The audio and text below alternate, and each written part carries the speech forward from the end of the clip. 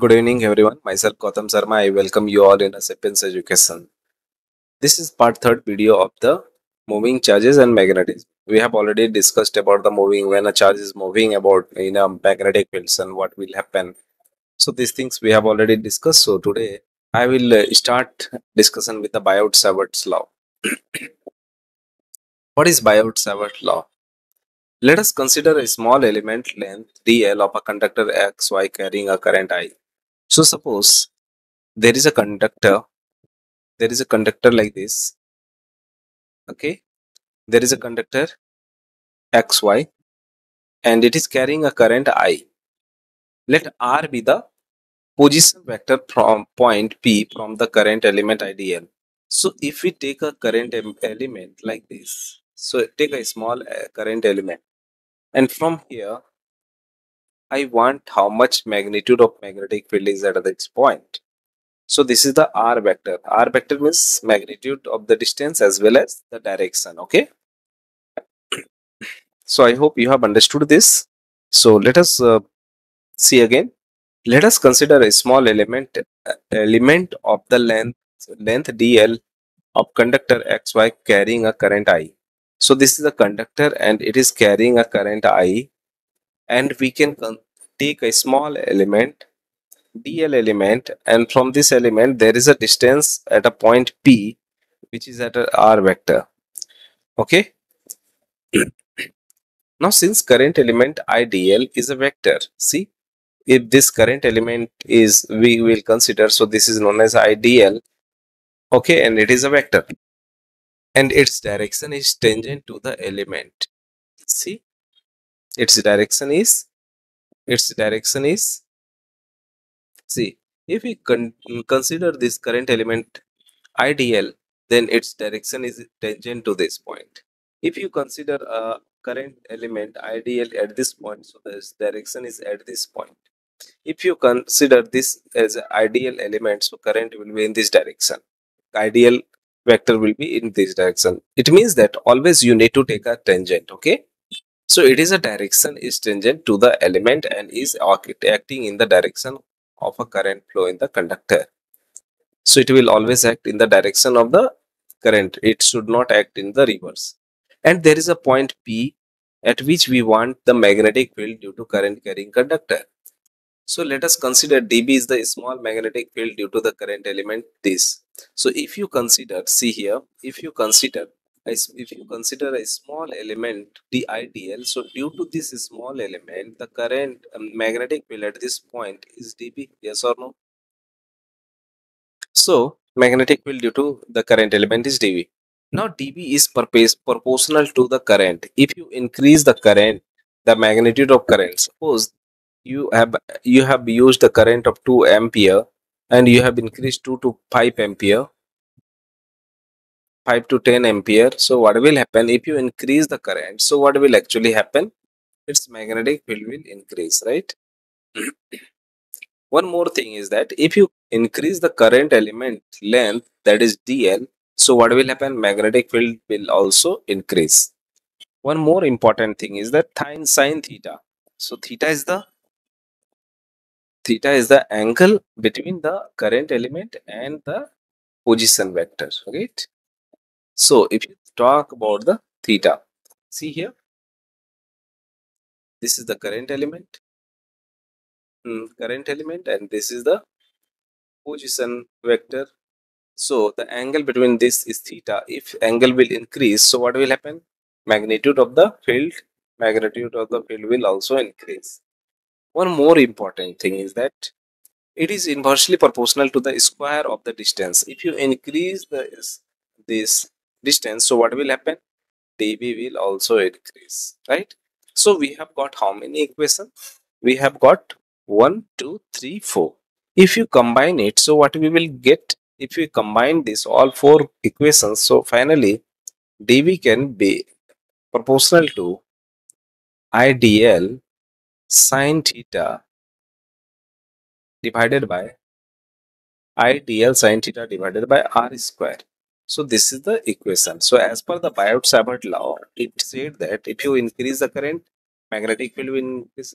If you increase the length element, current element, so magnetic field will increase. If you increase the angle between the current element and the position vector, so dB will increase. And if you increase the r square, then dB will also increase. Okay, so these are the four equations. Got it? Now, when we combine this, combining all the factor, we get dB is equal to IDL proportional to IDL sin theta by r square. If you remove this proportionality constant with the k, so what will be the value of k? K is equal to mu naught by 4 pi, and it has a value of 10 to the power minus 7. I hope you have understood now. Now finally, dV is equal to mu naught by 4 pi into ideal sin theta by r square is the proper equation, and in the form of vectors. So what is the direction? So direction will be direction C. This is sin theta, and I is the scalar, dl is vector. Okay,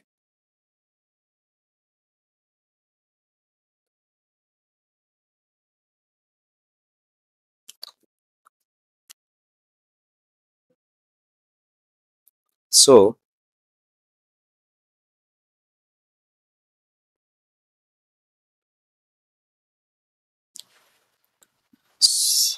see here. Finally, we have got the magnetic magnitude of the magnetic field. Magnetic field as dp is equal to mu naught by 4 pi I dl sin theta r square. But you know that magnetic field is vector. So, or magnitude of magnetic field intensity is a vector form. So, how you will find the vector? So, just it is very easy. So you know that current I is scalar, but the angle dl. See, if you consider this is a wire, and this is a current element dl. It has a direction this side, and it there is a position vector r vector. So the angle between them is theta, and here it is sin theta. We know that a cross b will be equal to ab sin theta, right? Ab sin theta. Here, since we have dl sin theta, but what about r? So we don't have r, so we can directly put here r cap, because I want only direction. We don't want the magnitude. Okay. So here we can, in place of dl sin theta into r cap, can be written as here r cap. See, this is r cap. Okay. So finally we can write here mu naught by 4 phi into I into dl cross r cap by r square. And the here direction of dp is represented by right hand rule. Okay. Right hand thumb rule. And this is a cross product. Okay, cross product, it means that dl cross r. See, for example, if I will draw here, the current element here, this is suppose dl. So dl current element has a direction, is in which direction? This direction. Okay. And the r vector, or the position vector, or the position vectors, let us suppose the position vector is here. This one is the position vector, and this is the r. Okay, this is r, and this is angle theta. If you cross, so what will happen if you use right and thumb rule? So if you cross dl cross r, so what you will get? So suppose it is in the plane. So dl cross r, the magnitude of the dB will should have must be perpendicular to this both one. So it may be cross or dot. So if you use the right hand rule, so you will get a cross. That is, cross means what? Magnetic field is entering inside the paper or inside the screen. Magnetic field is going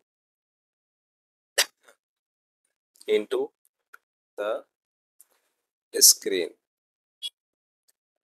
Sorry.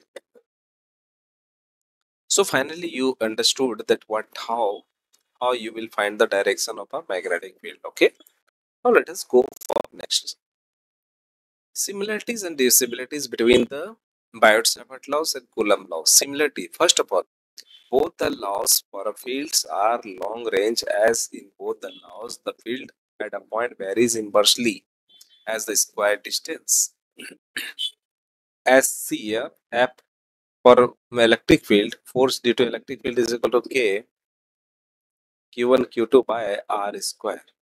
And if you talk about magnetic field, it is also inversely proportional to D square. That's why it is long range laws. Both the field obeys the superposition principle. Superposition means what? If is equal to F1 plus F2, so this both will be superimposed. Means addition. We can add directly to this force. So this is known as superposition. Now, what is dissimilarities? Electrostatic field acting along the displacement vector, but in magnetic field acting perpendicular to the containing ideal and R. See here.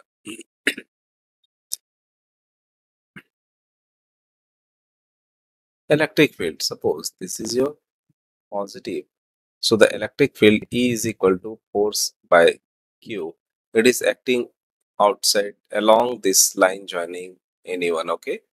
But when we talk about the magnetic field, so see here, D, it is suppose DL and it is your R and it is an angle theta. So the magnetic field is perpendicular to both this one, but the electric field is acting along, right?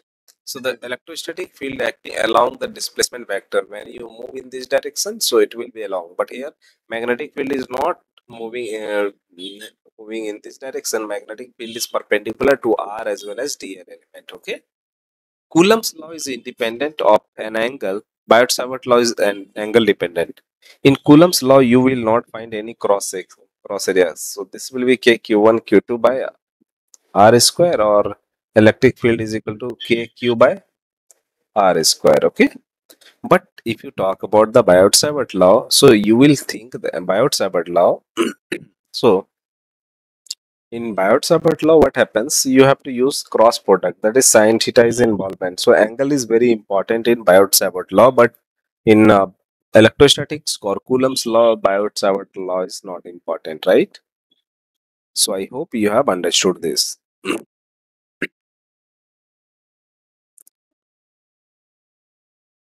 Now, magnetic field on the axis of a circular current loop.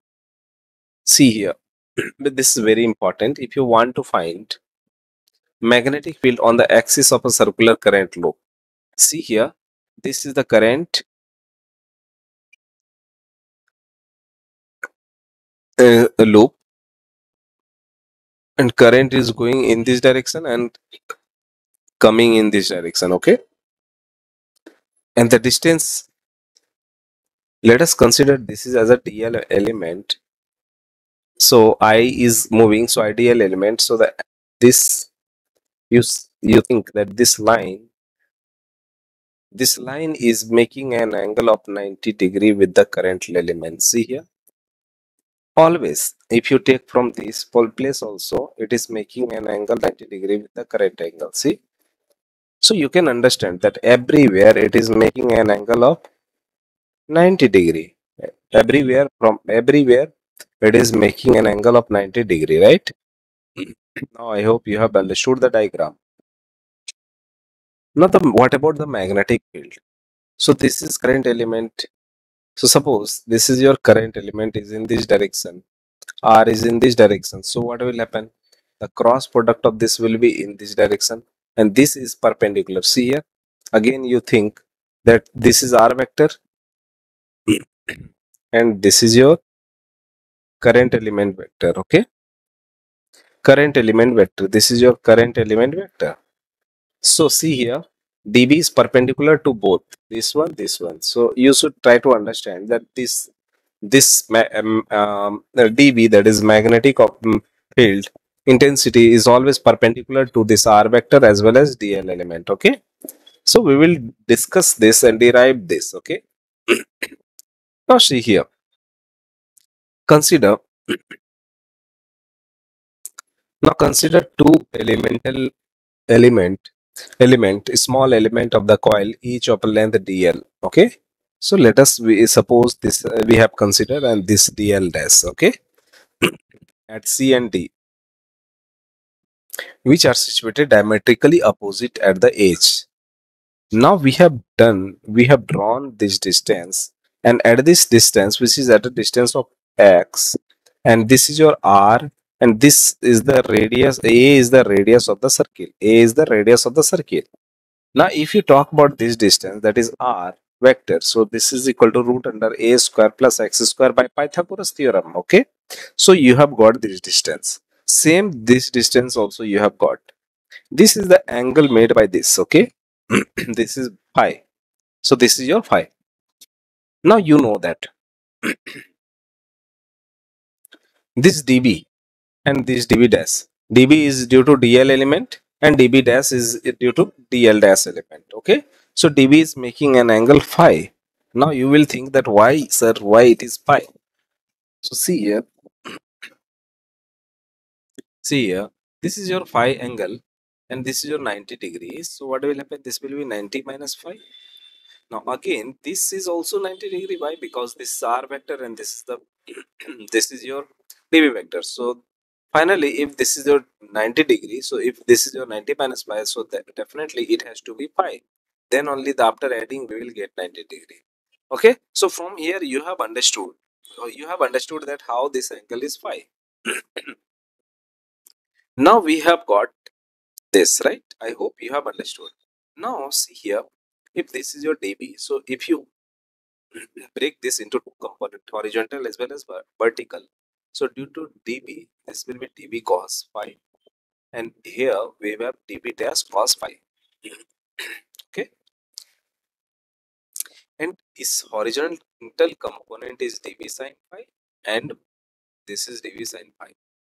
So I hope you have understood this, right? Now, according to the Biot-Savart law, the magnetic field at a point P due to the current element ideal at a C is how much? dB is equal to mu naught by 4 pi ideal sine 90 by r square. Now, you will be thinking, sir, why you have taken sine 90? Sine 90 means what? Angle. We are what we have studied. What we Biot-Savart law, the angle between DL element as well as R. See, this is your DL element and this is your R vector. So the angle between these two is your theta. So here also, here I have already told you that anywhere from this point, it will, see, let us suppose this is your ring, and at this point, if you want, see, to join this any element, right? So this is your element and this is your this. So this is making an angle theta. I'm not talking about internal this angle. I'm not talking about this angle. I'm talking about this angle, right? I'm not talking about the angle between these two. This will be definitely theta. It won't be 90 degree. But I'm talking about this. Suppose this is your element and this is your this. So this angle, I'm talking about this angle. So this is your 90 degree. So that's why here we have put here sin 90 degree, and this is your r square. Okay, and dB dash dB is equal to mu naught by 4 pi ideal a square plus x square. Now you will think that why a square plus x square? See here, r is equal to root under a square plus x square. So here we can write this. Now the direction of dB is in the plane perpendicular to the dl, and r is directed as given in the right hand screw rule. So I have already told you that. Now similarly, dB dash will be equal to mu naught by 4 pi ideal sin 90 degree, because same situation, same scenario. See here, if you talk about DL, so it is also making an angle 90 degree, 90 degree with this. Okay, again, if you are confused, try to understand. This is central axis, and if you want this angle, see here, this angle is 90 degree, not theta, but I'm talking about this angle. It is like this angle, okay? This angle. So this is 90 degree. I'm not talking about the internal angle, okay? So from here also we can write dB dash is equal to mu naught by mu naught dv dash is equal to mu naught by 4 pi ideal sin theta, and this is already equal to the magnitude of dv. So finally we have got dv or dv dash has value as a mu naught by 4 pi into ideal by a square plus x square in the direction along pf dp. So direction I have already discussed these things. Okay, now from equation 1 and 2, dv is equal to d dash, this is equal to mu naught I dl by 4 pi into a square plus x square. Okay. Now since the component of the magnetic field py and py dash are equal and opposite, they will cancel each other. See here, component of this one will be in this direction and component of this one will be in this direction. So they will both cancel. Either it is db and db dash cos phi. Why? Because db is equal to db dash and both have a cos phi only. So finally they will vertical component will be cancelled out. So what will be added? So horizontal component will be added. So we will talk about the horizontal component only. Okay, and the component acting along a px are in a same direction, so they will add it up. So horizontal component, if you talk about horizontal component, that is dv sin phi, so they will be added up. For example, this so many elements are there. So if we talk about one element, we have got dv sin pi. So if you talk about total elements, so we need to integrate, right? So the total magnetic field at a point P due to the current whole circular coil, because I am talking about a small element, then we have got dv is equal to mu naught by mu naught ideal by 4 pi into divided by x square. But I want magnetic field due to whole circular path. So we need to integrate. So P is equal to integration dv sin phi, right? So what is the value of dv? So dv is equal to mu naught by 4 pi ideal by a square plus x square into sin phi. Now here mu naught I current is constant, 4 pi is constant, a square is constant, x square is constant, and even sin phi is constant. But what about dl? dl is changing. So if you integrate whole dl, so this will be total length, that is 2 pi a. And what about what about sin phi?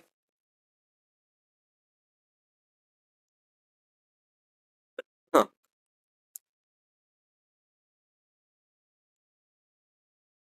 Sin phi is equal to a by c.